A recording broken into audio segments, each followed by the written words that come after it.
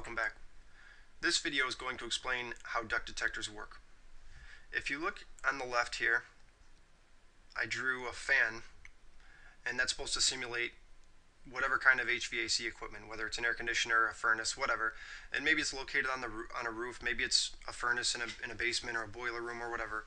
But it's going to be connected to ductwork, and then the ductwork is going to take that treated air, whether it's hot or cold right now, and it's going to have vents along the way, right? And those are going to be in offices or classrooms or wherever to treat the air. And what a duct detector is it's a smoke detector that monitors the air inside that ductwork, hence the name duct detector. So I drew this little green rectangle here with some things sticking out of it, and that's representing my duct detector right now. So let's look a little bit more at that. If you look at this thing with the red tip down there, that is what's called a sampling tube. And I drew a little bit bigger one to make it a little bit easier to see. So this sampling tube is basically a pipe, like piece of conduit with holes in it. Those holes are going to be facing the direction of the source, the airflow basically. So if the airflow from this fan, oops, I'm in the wrong tool, is going this way, well then the holes are going to be facing that way. And what happens is that sampling tube collects the air, and there's always a plug at the end, and that's kind of important. You have to plug the end of this tube because we want to force the air to go through our smoke detector. So what happens is the air will go into this tube. Since it's plugged on the end, it's going to be forced to go through this little smoke detector, that's a little white circle internally, and then out a return. So it takes a little bit of this air, flows it through the smoke detector, and then back into the ductwork.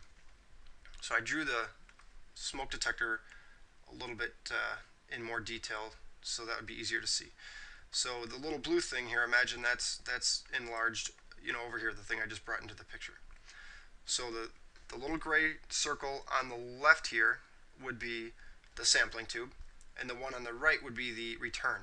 And usually there's plastic casing, well, there's always plastic casing around these, which will direct the airflow. So these little lines are basically the form of the plastic cover that goes on this duct detector. So the air is going to come in through the sampling tube. It's going to be forced through this smoke detector, and it'll go right back out the return and into the duct. So anywhere that comes through, it passes through that smoke detector.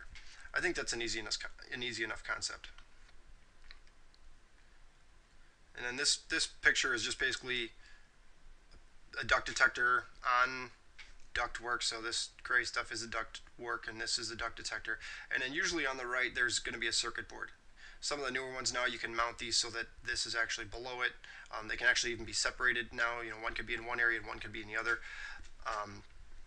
But there'll be some wires going from the smoke detector to the circuit board and so forth, so that it detects when it goes into smoke. It tells the circuit board it's an alarm, and that's how it interfaces with the panel. And the next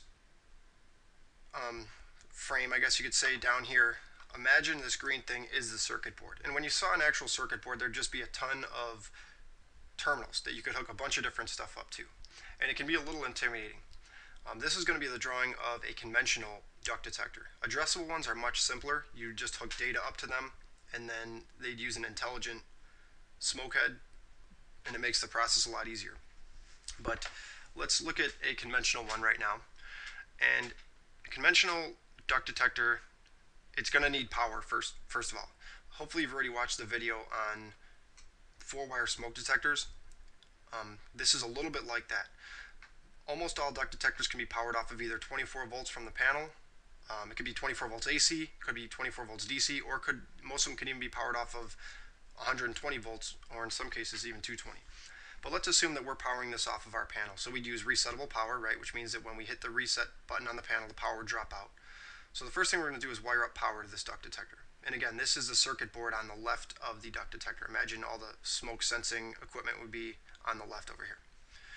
So the smoke detector is going to get, or the duct detector is going to get positive and negative, and now it has power. And I want you to look next at this supervisory contact. What this is basically like a trouble relay. When we talked about conventional panels, I showed an onboard trouble relay on the fire alarm panel, and this is very similar to that, except This is called a Form A relay because it only has two contacts. It has common and normally open. You'll see there's no normally closed right here. So what happens is when this thing gets power, and assuming that everything else was properly connected, usually if you were to take the cover off of a duct detector, it would cause a trouble on this as well, because obviously it's not going to work correctly. As we talked about before in the previous slides, the form of this cover is what directs the airflow. So if you were to remove the cover, the air would just shoot out the hole, and the smoke detector would be useless. So usually if you take that off, it's going to put the duct detector in trouble, and so on. So assuming that the cover's on, there's no other trouble with the duct detector. Now that this duct detector has power, this is going to close. And it's a little confusing because the way I labeled this is normally open, right? But it's normally open. It's kind of a fail-safe relay. So if it's normally open when it's taken out of the box. You take this thing out of the box, and those two contacts are going to be open. When it's not in trouble, now this closes. And so that's important because now we're going to wire it up to the fire alarm panel. So then, when the duct detector when it goes into alarm, it's going to have to alert the panel, right? So the way we wire this thing up is we come out of our zone on the panel, and we'll go to common. We'll take negative to normally open. And if we put a resistor right here, then the panel would be clear, right? And when the duct detector went into alarm, this relay would change states, which would short out and cause an alarm on the panel. But we also need to know when it goes into trouble. So now what we're going to do is we're going to take a jumper wire. We're going to series through these supervisory contacts, just like we did on the power supervision relay for the 4-wire smoke detector video. This duct detector basically has an onboard power supervision relay, but it's not just a power supervision relay because it would go into trouble for other conditions as well. But if you think of it that way, it's going to be wired basically the same. So we can come right out of this normally open and go to normally open on the supervisory contacts, which right now is closed because nothing's in trouble, right? It has power. And then we'll take our resistor on the other side, and here, let's draw the resistor symbol, and just go to common. So if you were to follow that path now, follow the current, it can't go any from this normally open. It's just going to go through this trouble contact, through the resistor, back to the panel. So the panel sees the resistor and it's happy. If it were to go into trouble, this would open up, the panel wouldn't see the resistor anymore, and it would go into trouble. If the alarm were to short, this would change states and cause the alarm. The current would flow right through this alarm relay and back. The current would increase, and it would put the panel into alarm. So it can be confusing for some guys, because if you were to walk up to a duct detector and take the cover off and look at the circuit board, there'd be a lot more going on than what I just drew. There'd be more than just 4 wires there. They make what's called remote test stations, which are little key switches that basically would have an LED on it, so it would light up when it went into alarm. And usually you can test it. You can just turn the key, put it in test, and then turn it the other way to reset the detector. And those take 4 or 5 wires depending on the model.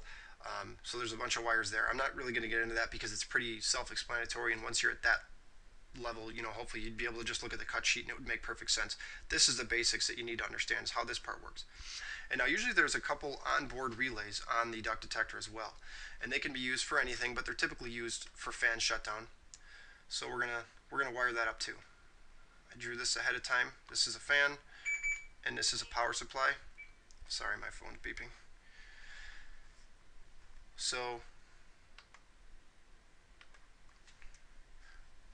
now we have this other alarm relay, which this is also going to change states once the duct detector goes into alarm, but it's completely isolated from the other one, so we could use it for whatever we want. So, this fan's going to need power to run. If I were to draw positive and negative right to the fan, let's draw the negative, we draw the positive, well, the fan's going to start spinning, right? Well, if we want our fans to shut down when this thing goes into alarm, it's very simple. It's just like we did in our previous one of our previous videos.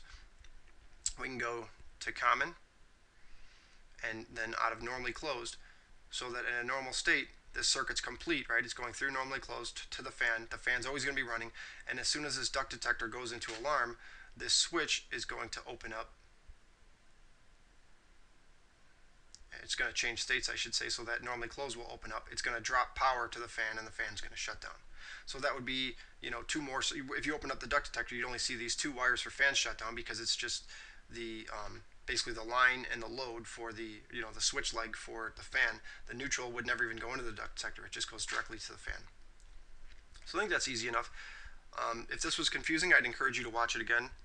And as usual, if you have any questions or comments, feel free to post them, and I will respond to them. See you in the next video.